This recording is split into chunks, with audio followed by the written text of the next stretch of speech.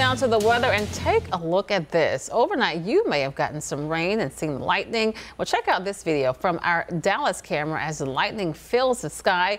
Chris says this was a powerful strike. And Chris, you were explaining this is like 1 in 10 strikes are positive or something. Tell me more about that. Yeah, so just like a battery, there's a positive charge and there's negative charged lightning strikes. And the most common one is negative, and that usually is the one that goes cloud to cloud. You'll see those kind of branches across the sky.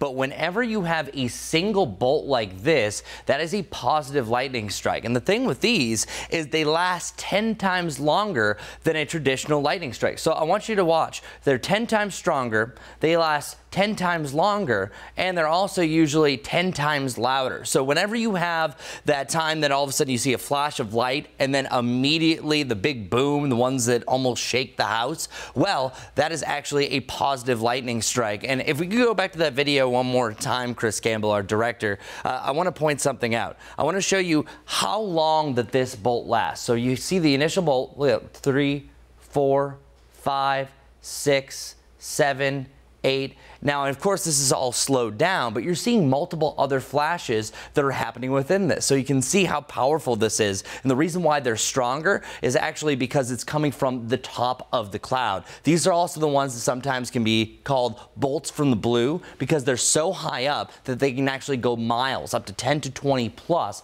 away from the storm. Now, typically they're straight down in this fashion, but whenever you see that one single bolt, you know that's one of the big ones. And a coincidence, 9 out of every 10 people actually live from a lightning strike. Well, not usually from those. So 10% are positive and 10% of people actually die whenever struck by lightning. Of course, the ones that do survive, there's always a long-lasting effect. But we're not going to be a statistic today, right? Because we're actually going to try to avoid that lightning. Here's a look at one of our new products. This is called Lightning Intensity Tracker. So by the time you get to about 4 o'clock, that's where we're starting to see a moderate range for that lightning intensity. I think we're seeing more numerous storms at this point. So notice that 4 to about 6, that's where we're seeing a pretty active zone. So that's the ones where we're really seeing a lot of flashes, multiple lightning bolts overlaid on some of the storms that we're tracking on our radar. And then once you get to about 7 to 8 o'clock, I think that we're starting to dial things back a little bit, but we still have a chance for some lightning through the overnight. But if I were to say the most active lightning zone,